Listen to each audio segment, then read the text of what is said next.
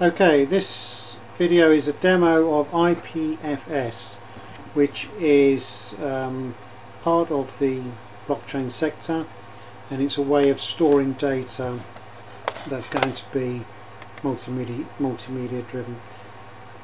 I'm going to start with a few things here. One is this shows the IP addresses. The important thing to take note of here is these 000s. This means you can have access from outside this server, and the 8180. I had significant problems with this. So the default is 8080, which gives you conflict with nginx, which is the web server. So the key thing I think to understand here is you can change these. In fact, you can change these to any numbers you like. So but this needs to be 000, and similarly I had to change this, I think, 000. So if we go into how we just create a simple text file, so if we just create a new one, t7.txt, and I call this ipfs testing, and then I copy T7 to T8. If I add these files now,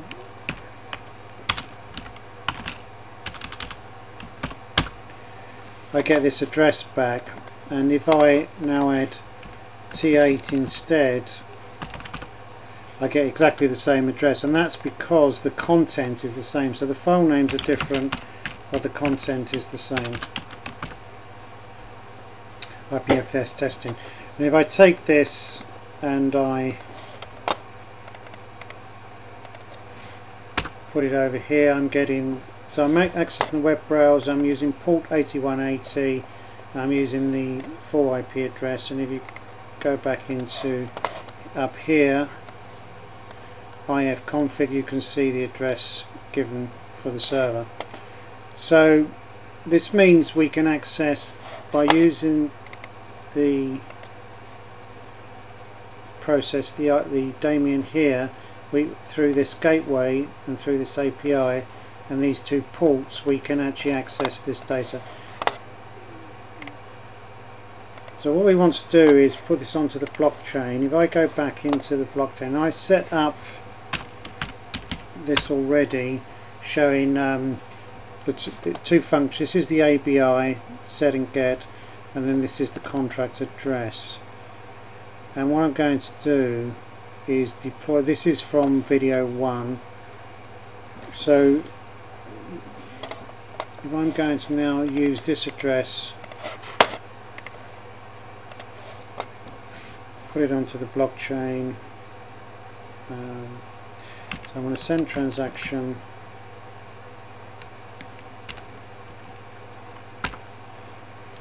and then that's going to start mining that.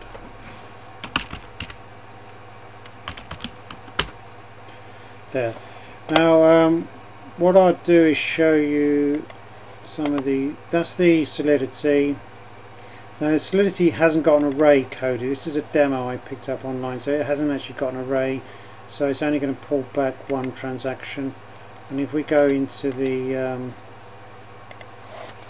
JavaScript,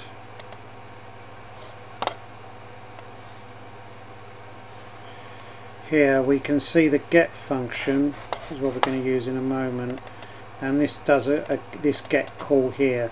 So the contract instance, the get call, and then this will show the data if we use get data on the screen. So if we go into, let's see if it's mined yet.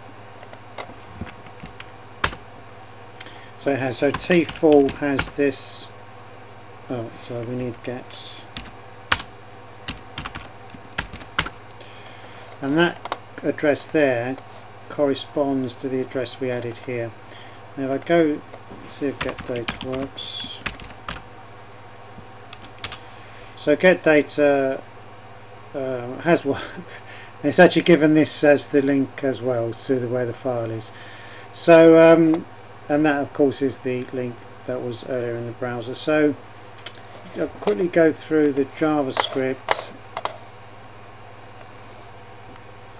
It's got the ABI. This, in fact, this is slightly out of date.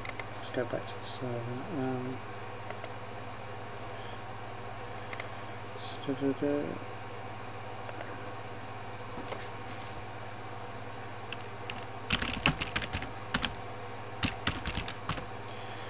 So these are the actual addresses. So this is the IP address. The 255 at the end there is corresponding to this 255 here. So in the end there's 41. So if we go back into this, we can see the IP address, we can see the port numbers, and as we scroll down, this is the bytecode for the contract, which you can get in Truffle if you're using Truffle, and then we have the actual get data part here, which is used in the JavaScript.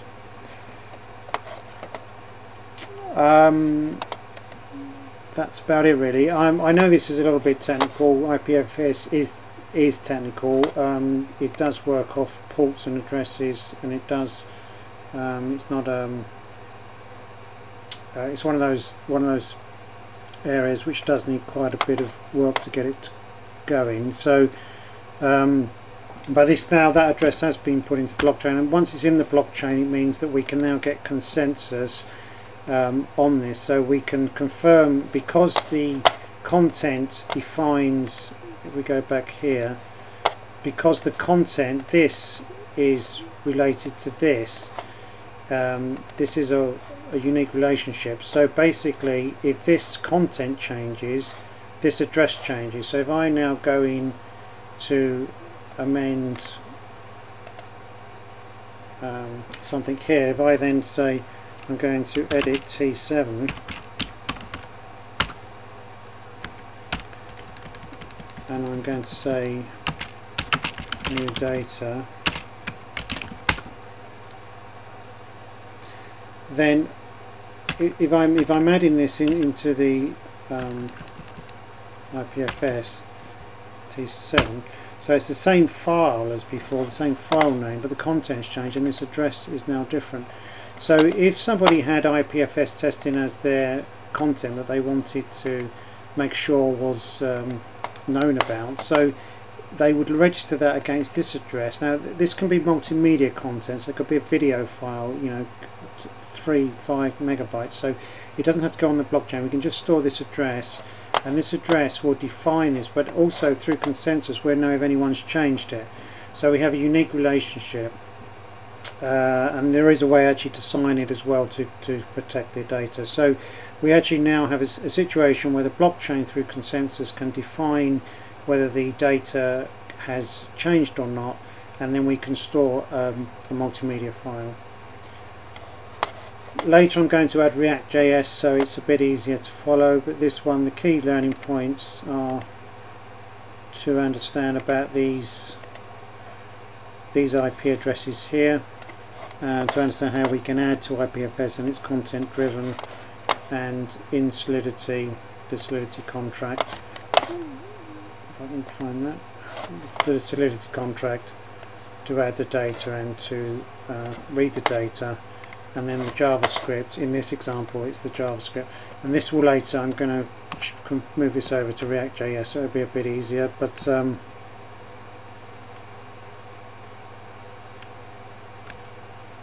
is a part to actually add a file with this as well. I think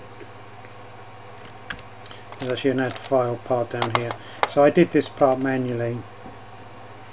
So that's everything for this demo. IPFS is does require quite a bit of work to get it going, because there isn't much documentation I could find about it.